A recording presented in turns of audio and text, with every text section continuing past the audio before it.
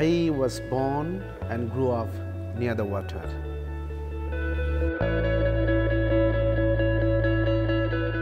I started my life doing art with water. We all know the Jali Jeevan hai. Where I was, growing up, it was surrounded by lakes, canals, ponds, rivers, and very close to the sea.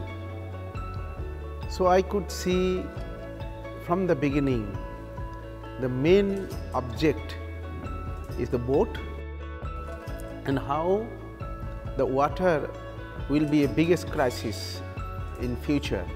That I am trying to show through this installation. You can see that there are a lot of small boats.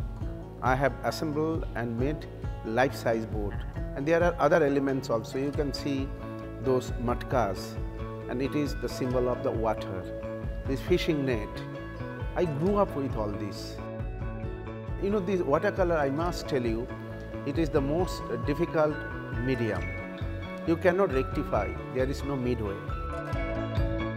See, I'm standing in front of one of the largest watercolor in the world.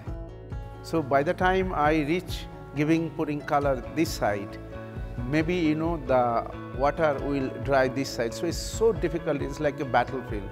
If you missed Paresh Maity's show at Lalit Kala Academy, you can still find his expressive paintings and rich landscapes anytime on mojarto.com.